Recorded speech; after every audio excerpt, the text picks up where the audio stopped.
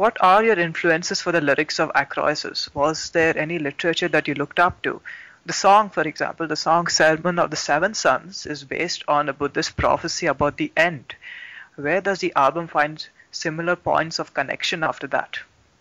Because this is, as you said in an interview long back, that this is part of a 4-series album quadrilogy, right? Yeah, that's actually a very, very long story, but let's go. Yes. Yes, yeah, you're right. So Akroasis is actually album number 3 out of a 4-album concept-based row of releases. We started that with Cosmogenesis, went through Omnivium. Now we are here at Akroasis, and there's a 4th album coming we are already working on. Oh. So to explain the lyrics a little bit, the overall concept from Cosmogenesis was more or less like the existence, the evolvement of this cosmos universe, our being and existence, while Omnivium is more based on the evolution. So that's also the reason why we have all those different colors. Yes. So the blue one, the ice cold universe, cosmos, that's at least something I would combine with that. The green color for this evolutionary and weird sounding album, so that you hear those blubber vocals, yes, like David Winsor did sometimes on Domination back then. This is actually what I try to combine there. And with Akroasis, we are at the point to get a consciousness. Yes. While album number 4 is more or less the complete apocalypse. So this is the end. So you have in total, you have a full life circle. So and what is the album cover really about? Is the album cover the planet where all life at one point of time used to exist? No, I have to start again with the meaning Akroasis. Akroasis actually is Old Greek for listening or hearing, and I found that from a Swiss professor, a book called Akroasis, and he's an astrophysic, or was an astrophysic. Unfortunately, he passed away a couple of years ago, but his theses were based on the Pythagorean thought about harmony of the worlds. So that everything, like our existence, our DNA, how trees are growing, are somehow built on a harmonic structure. And the album cover itself, you see those triangles and everything? Yes. And below on the right? This is actually the idea of that all of this is built on a philosophical basis, but you can fracture it down. Like, you can call it Thessalian it. And in the background, you see parts of the previous albums. So actually, you're looking in the past with this album. That's a very profound concept indeed. Describe the transition process of lyrical themes between Omnivium and Akroasis, like a sense of which song would be the point of connection between the two albums. You mentioned Sermon of the Seven Sons. Yes. And all of those albums are linked in between within the music, but also within the lyrics. So Omnivium was based on the what's the English word? The 3 layers of the religion, the real, yes, the real life, and the philosophical part. So this album concept was asking a lot of questions. So it was a back and forth in between those 3 persons or impersons, and those questions I asked there have been answered within Akroasis. So Omnivium was written pretty lyrical. So there's no groove because I tried to work through a complete book as a concept from Friedrich Schelling called Clara, yes, and I used the same influences from Cosmogenesis, Omnivium on Akroasis. But on Akroasis, I tried to make multi-layered lyrics. So this is again a link to the music. Since the music is multi-layered, I did the same with Akroasis. So on the basement, you have this astrophysic cosmic ideas. On the second, you have the religious view from different religion. You you mentioned the Buddhistic point of view for the apocalypse. That's mentioned within Sermon of the Seven Sermon Sons. of Seven Sons. And yes, and on top of that, you have the philosophical ideas from Goethe and from Schelling, from the naturalism. Okay. And this is all something I try to combine. And all of these religious thoughts have been inverted. So if you see a song like Ode to the Sun, this is actually a hymn to the death. And Sermon of the Seven Sons is based on, well, the death or the destruction of our existence through the sun. And for example, in the Christian thoughts, Christian religion, the light bringer is actually something good. So the sun, the light, is something you're looking for. You're going into the light if you're, for example, passing away. That's something people in all religions see and have.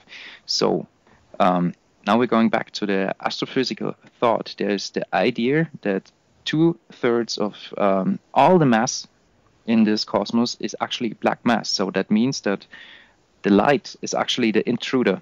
So the enlightener is actually the bad thing. And this is actually an anti-cosmic thesis. I'm referring to the anti-cosmic overload I wrote in 2008. So this is all linked somehow together. And to be honest, finally, I'm the very first time happy with the lyrics. So as I evolved as a musician from our very first demo, which was kind of, well, we have been teenagers, let's say that. But from that point on, you evolve more and more and more, and the same happened with the lyrics. If you compare the lyrics from Cosmogenesis, which have been a little bit more rough, I'm not a native speaker at all, to Akroasis 5, 6, 7 years later, I think this evolves as well. And finally, we are at the state where I'm really happy about it, and I'm about to express the whole ideas on a better level, on a higher level. One track in general which basically caught my attention, when I look at the entire Obscura's discography is I think it's pronounced as Weltseele. In fact, I was even discussing with Roshan that this is one of the best Obscura songs in terms of the arrangements, from intricate patterns and everything which has been part of it. I feel it's kind of a very different than most of the Obscura songs. I can easily consider it as a masterpiece. How is it like for you in general, being the mastermind, the main person behind the band, to have a song like Weltseele as part of this album? Well, there have been a couple of ideas behind that song, and the whole song first started as a 5-minute song written by Linus, our bassist. Mm-hmm. And then our former guitarist Tom Geldschläger came into the ranks, and he thought, okay, he could split the song into 2 pieces. That's actually something we did on Cosmogenesis, on the very last song, Centric Flow. Right. If you're familiar with that, it's like one song, and in the end you have a very, very, very long outro. Mm-hmm. And we thought we're doing something like that again, since Centric Flow was a very, very good song to end a live set. So we thought doing this again. And this whole idea was growing within a couple of months. We've been working on, and in the end we had like a 10-minute song with a very long acoustic part in the middle, and something was missing in the acoustic part. So I brought up the idea, why not working with strings again? Because that's again a link to our very early days. On the first demo and the debut album, we already had strings, and I like those links in between album. Although those records are not part of this whole cycle, it was a cool idea, and so we hired a arranger from Berlin called Matthias. Matthias. Yeah, Alexander. Exactly. You're perfectly prepared. It's unbelievable. Thank you. And exactly, so we hired him, and through Linus's father, which is a music professor and worked for the Wagner Festspiele he also in worked Germany. With Florian. As well. Yes. I've been at the show. Yes. You know everything. That's insane. And via this connection, we got a hold of a couple of musicians from the Berlin Symphonics. And so we recorded all of those strings straight in the studio. So there's no plugin or anything. It's not keyboards or some samples or anything. So these are real strings. This is a real string ensemble. And I'm pretty happy how this whole thing turned out. And what I have to say, since all albums are linked in between, this is a spoiler for the next album. Sounds cool. In fact, about the departure of Tom, how would it affect the band in the future with all the things which have happened from past 1 year? I would say not at all. Mm-hmm. The thing is, Tom Geldschläger joined the band in the end of 2014. And we split with him in mid of 2015. Okay, so that was roughly around 6 to 7 months. I guess 7 or 8 months. I don't. It was not even a year. And within that year, we haven't had a rehearsal. We haven't had any shows. Didn't play anything. And we are not living very close to each other. So sometimes you simply realize how a person is working or how the personality is when you're working with him. And if you're only discussing within a computer or two computers, it's not the same. And I figured out, or at least we all figured out in the studio, it's simply not working at all, not on a personal nor on a professional level. Mm-hmm. So we made a proper cut. And we have a very talented new guitarist now, Rafael Trujillo. Right.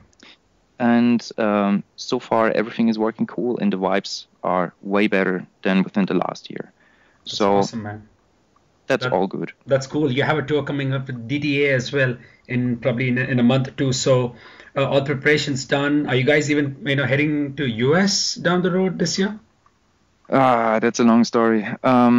We still do not have our working permissions. Okay. We applied for the working permissions in March last year. Yeah. And it's insane. I'm not sure how it is for Indian people, but for us over here in Germany, it's a pain in the ass. We paid thousands of dollars for visas we didn't get. We had to cancel a tour, the Summer Slaughter tour. Right. Mm-hmm. And we lost 15,000 euros aside from not earning a single cent within that time. Sure. That was really bad. And since we still do not have our visas, I'm not sure if we can make it in 2016 to the United States at all. So, but probably aside from that, once that gets sorted out, then you can, maybe have a tour there.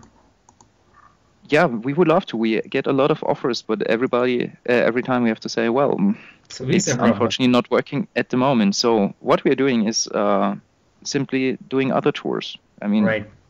We're working on South America. We are going to Australia, Japan again, Asia overall. We will just confirm a big festival show in Asia next week.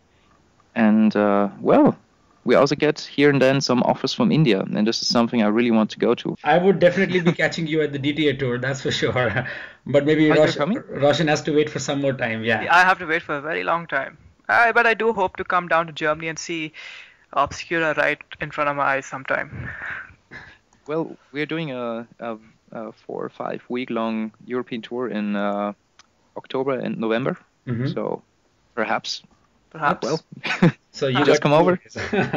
Awesome, man. That's wonderful. Steffen, thanks a lot for spending some time. We had a great chat with you. All the best for the release. All the best for the upcoming tour, and have a great time. Your Indian fans will obviously wait for Obscura to come here. And thanks, man. It was great having a chat with you. Thank you very much for the interview and the killer preparation. Seriously, this is something special. Thank you, Steffen. Thank you. That's a lot. Thank you.